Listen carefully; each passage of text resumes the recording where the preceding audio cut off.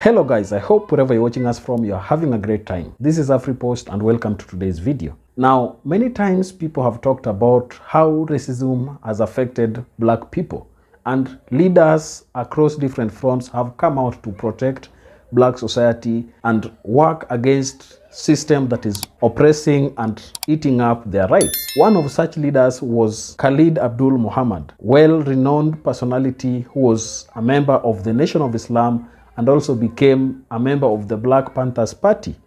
Let's listen to this engagement that he had with Donahue in a show that really angered many white people. Let's watch and then react to it after the video.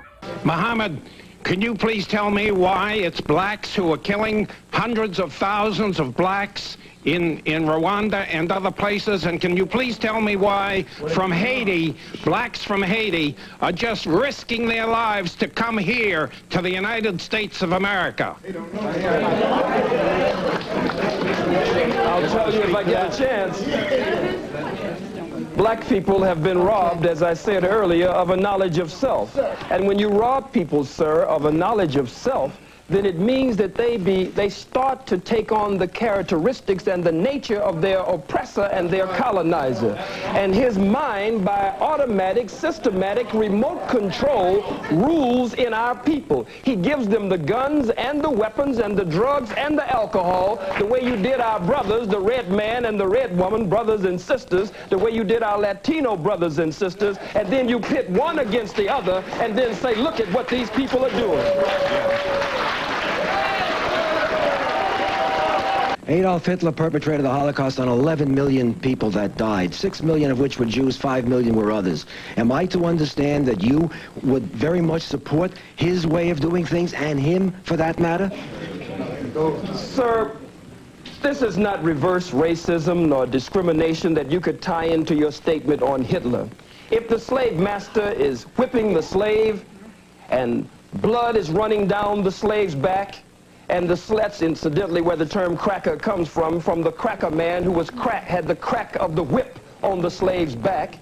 But if the slave takes the slave master's whip from him and starts whipping the slave master with his own whip, that is not reverse racism, that is not reverse discrimination, that is the slave getting out from under the yoke of bondage and oppression. I don't advocate what Hitler has done before the world. Hitler's struggle. I went to the Holocaust Memorial Museum and I tried to separate Hitler as a freak of nature from the rest of white people. But after all that we have gone through, I know that there's a little bit of Hitler in all white people and a lot of Hitler. And we'll be back in just a moment. You love a man who randomly killed 6 people on a commuter train?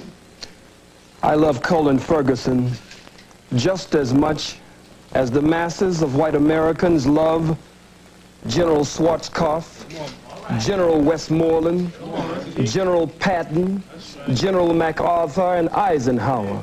America awards her killers, and they get ribbons and stripes and bars. I'm sensitive to the pain and suffering of the loss of life on that train, but I'm one of the rebellious slaves. And so when black people stand up out of pain and suffering and frustration, I understand after 500 years.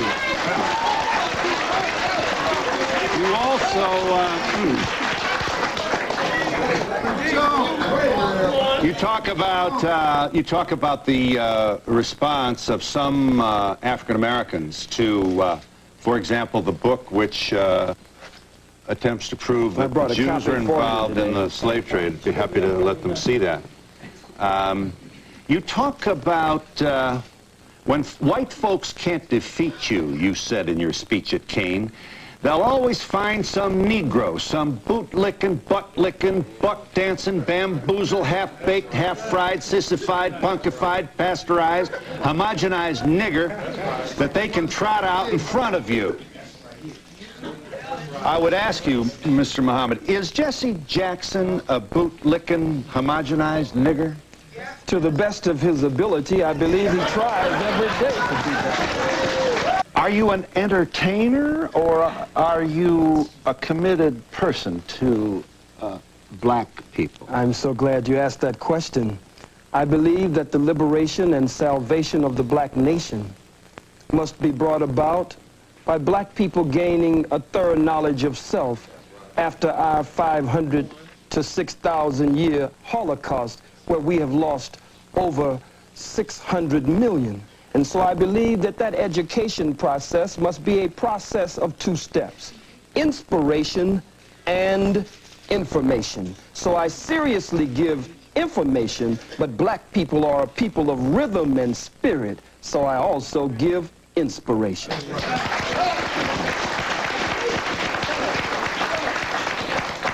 From your speech at Kane College in 1960, Chief Luthuli, the head of the ANC, received a Nobel Peace Prize, you reported to your audience, reminded them, for nonviolent struggle. Yes. Just like Mandela just received it with F.W. de Klerk. How could you stand with your oppressor and your enemy and receive the Nobel Prize for nonviolent struggle? You have, you do not support then Nelson Mandela's strategy in the struggle to free black people in South Africa? Let us first of all be very clear here, Phil. Nelson Mandela is my brother. So he is is Jesse a member Jackson. of the family, and so is Jesse, and Jesse is a very brilliant man. We just want him to return home and stop being used by the enemy and the oppressor against his people. Now back to Brother Nelson Mandela. And certainly we can never mention Nelson without mentioning Winnie Mandela.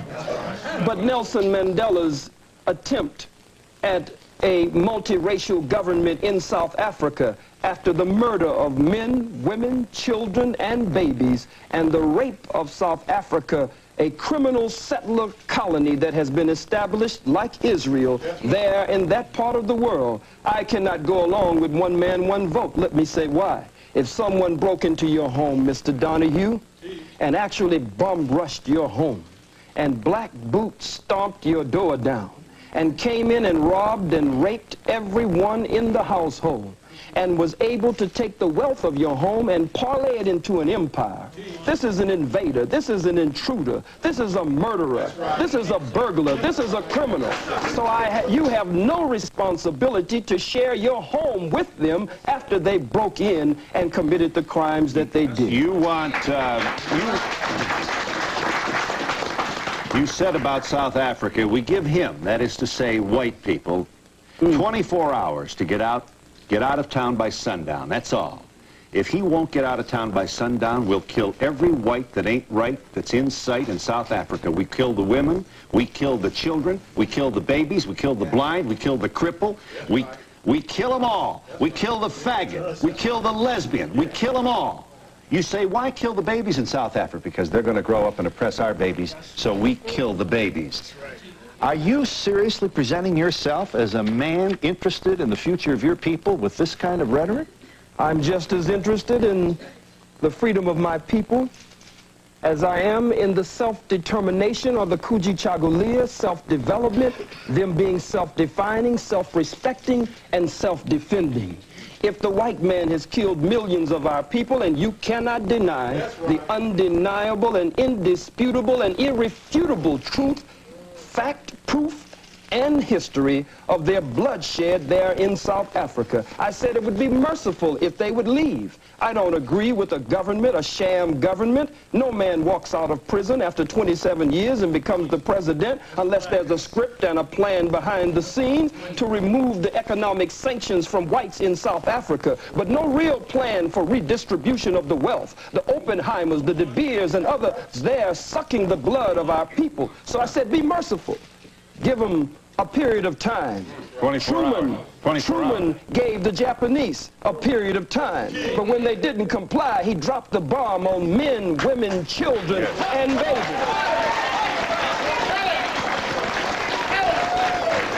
I make no apology for that statement. I believe that the invasion of South Africa was an act of unprovoked war.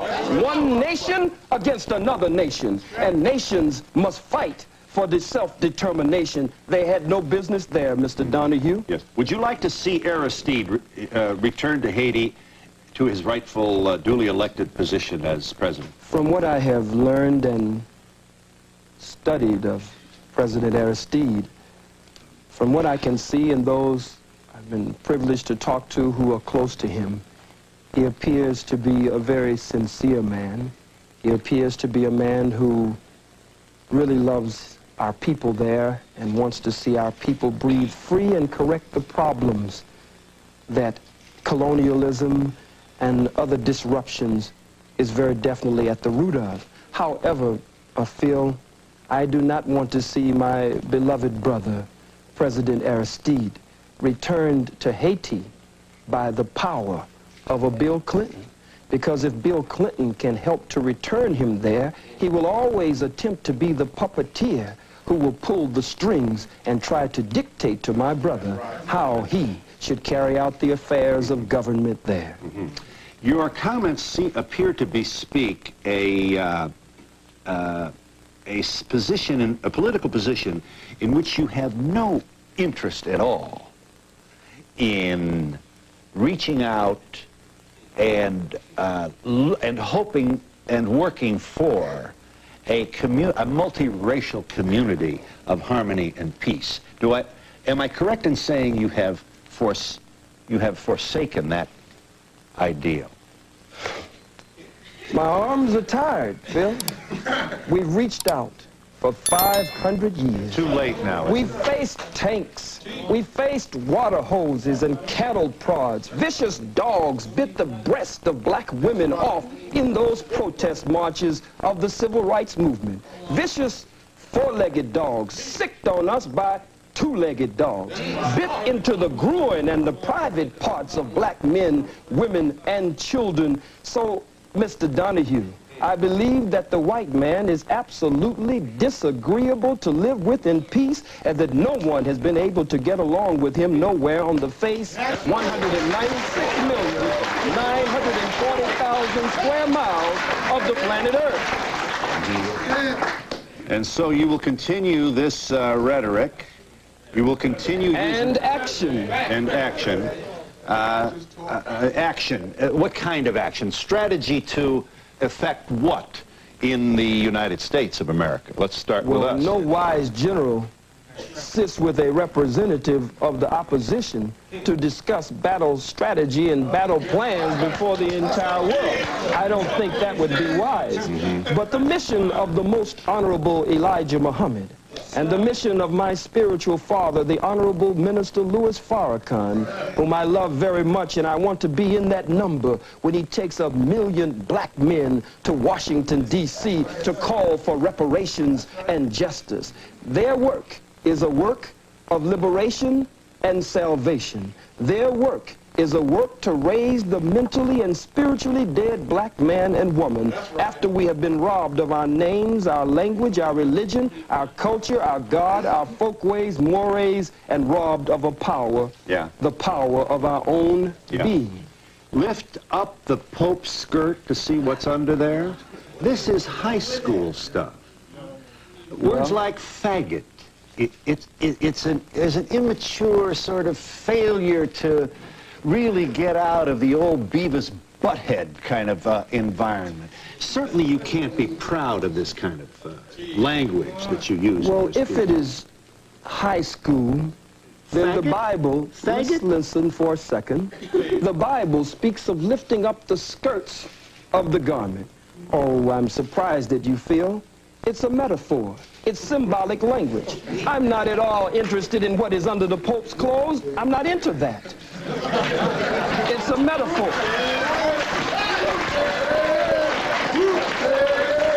Let's see what's under there. But it is a metaphor to say, let us expose the Pope.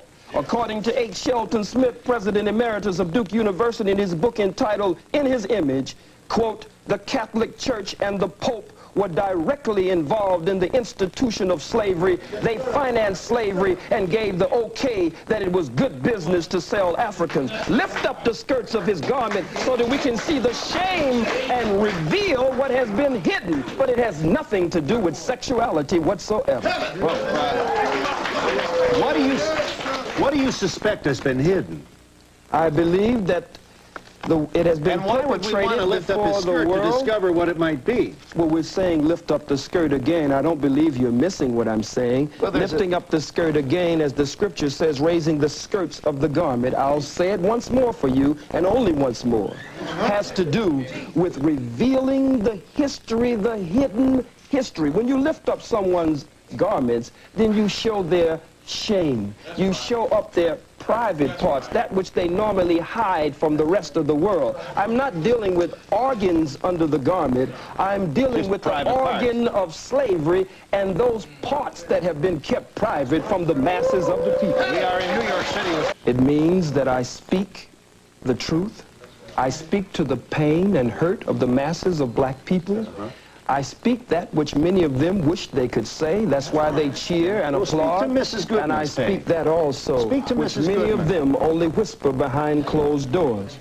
I think it is very arrogant to put this on the screen, and for you and for others to attempt to tell me, one of the Holocaust victims of the African Holocaust, displaced in the death and decadence of the diaspora of the Western world after having been robbed and raped and murdered, to tell me how to hurt. These are strong words that you put on the screen, but you cannot tell the aggrieved and the victim. As I was talking to Brother Malik Zulu Shabazz, the young student warrior from Howard University, and we were going over this. And we said, how do they expect to tell we who have suffered so much how we should speak? When you're hurt, you'll say faggot, you'll say cracker, but you don't want to give me time to say where these terms came from and how they apply to your people here in America. If it is true that I don't want to give you time to explain the etymology of these words, it is also true that you apparently don't want to respond to my question regarding the loved ones of two Jews who lost their lives to stop the diaspora of the black people. I don't know. Do you have any? I don't know why they were there, and you don't know why they were there. But really? I must say this. So you're wondering whether they were there for your people? I'm not wondering at all about them. I'm concerned with the suffering and the pain of the masses of black people. No one wants to pay reparations. The Jews received over $100 billion in reparations and gets $4 billion annually. A Holocaust museum was set up for them on this soil for over $200 million, and they get $21 million annually just for operating expenses. But the Catholic Church, the Pope, the Jews, the Arabs, white people in general, no one wants to pay reparations to these, the sons and daughters of Africa. So I speak to them. I don't speak. I speak to them. I don't speak to the family of those two Jews. There are too many of us for me to speak to them. You don't want to take any time to make any particular We've given statement. all the time we've been in America. Now it's time we do something for ourselves. We are the same people, Phil, that when you beat us and rearrange our eyeballs in the socket and rearrange our face and beat us and stomp us before the world, we're the same people that get up because God just made us with tender and sensitive hearts as his chosen people and say, well, can't we just get along? Be united.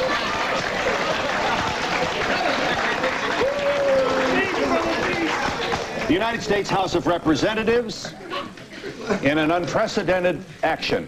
I don't know whether there's a precedent for the U.S. House to take its time to debate and vote on the condemnation of a private citizen, but it has done that. 435 members of the House of Representatives debating the condemnation of Mr. Muhammad.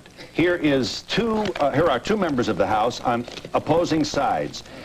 Calling for the censoring of Mr. Muhammad is Congressman Lantos, followed by Congressman Abercrombie, who makes a statement in behalf of free speech. Watch this, House of Representatives.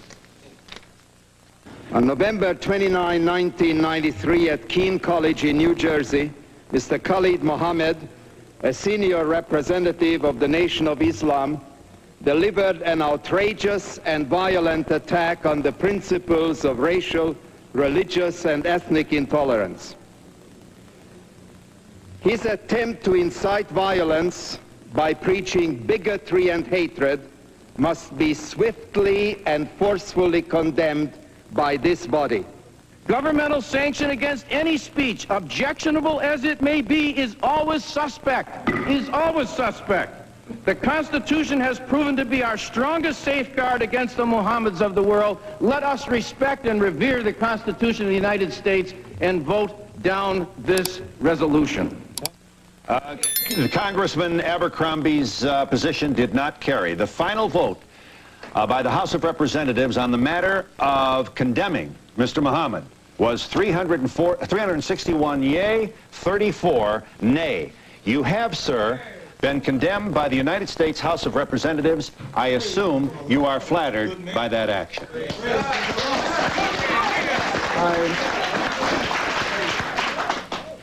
I believe that my ancestors, I believe that the blood that cries out from the grave of my ancestors who went to an untimely death at the hands of the white wicked slave traders, I believe that they cry out, their spirit is around me and their spirit emanates from me. And I believe that as a righteous man of God, but as a freedom fighter and a revolutionary, it is one of the greatest honors that could be paid. Now, from that clip, I hope you understand why many of the white people in the audience were not really happy of the kind of things Khalid Muhammad was saying, because he was speaking truth. He highlighted the fact that whites for many years have looked down upon blacks, and this has really affected the relationship between blacks and whites. So what he was speaking there made to me a lot of sense, and this kind of speaking made him be hated by many people. In fact, he was censored by both houses of parliament in the United States, and this really tells you what was happening here. Speaking truth to power made him rub shoulders with people in power, and especially the Jews, Catholics, and even white people did not really find a thing to share with him. You as the viewer, what is your opinion about what Khalid Muhammad is saying and that engagement in its entirety? What really do you pick out of that engagement? Please, if you're watching us for the first time, don't forget to subscribe to this channel, and also remember to tell us your opinion down in the comment section, like this video and share. Thank you, and may the good Lord bless you. Goodbye.